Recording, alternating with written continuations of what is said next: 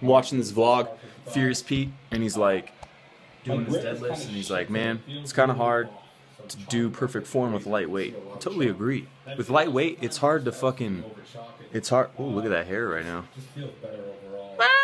It's hard to fucking hold, because with form, when you're doing a deadlift, it's like the weight brings you into the tension of the form. Like when you sink back into your deadlift, it's like there's a pocket of tension on your hamstrings and your glutes, and basically the entire structure of your body. And you got to sink into that tension. With lightweight, it's hard to sink into that tension because there's not enough weight pulling on your arms and your body for you to pull back on it.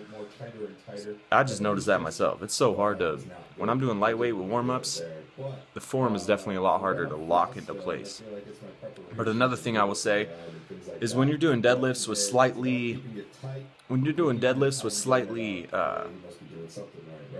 what's the word I'm looking for? Compromised form, like your back's a little bent or whatever. As long as it's not too much weight, as long as it's not over like 200 pounds, you're probably not going to injure yourself unless you legitimately have never been in those physical movements. Like I understand that your back is meant to hold a thoracic extension and it's not supposed to support weight when it's bent like that, but it can. If your body can bend that way, you should probably exercise a small amount of weight in that way. Just because, let's say you never fucking deadlift any weight with your back curved whatsoever, the one time that you are deadlifting a lot of weight and your back slowly gives out and you reach the curve form, that's when you'll have an injury, is because your back can't support absolutely any weight at all in that structured integrity.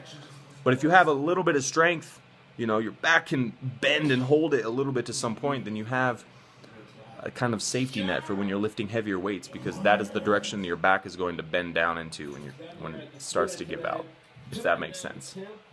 But mainly, even though it's hard to feel correct form with weight, I still think